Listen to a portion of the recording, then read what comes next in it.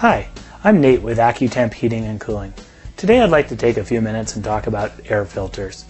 First we'll start with talking about the different types of air filters that are available in the market today.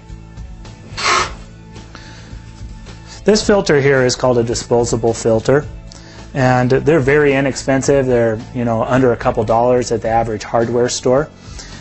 These filters don't do a great job of stopping dust, dirt, or debris from entering your furnace, and so we don't recommend them. Additionally, they're made out of fiberglass, and we have some concerns about blowing fiberglass spores around your home and potentially into your lungs.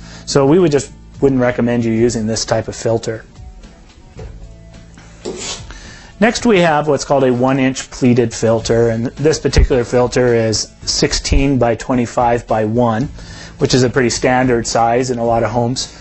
And this has got a white cottony material that zigzags back and forth. It's called a pleated filter. And this does a pretty good job of stopping dust and dirt from entering your furnace, which is the main purpose of an air filter. You have some additional benefits that, if you have a good filter, it can help cut down on the dust and dirt in your home. And this is a pretty big improvement over the previous filter, but it's got a little bit of room for improvement.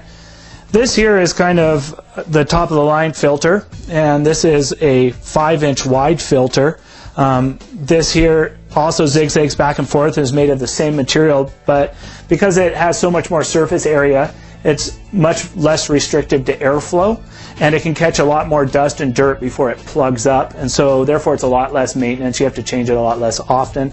Additionally, this one is gasketed all the way around, and so debris doesn't flow past it. It gets it catches all of it.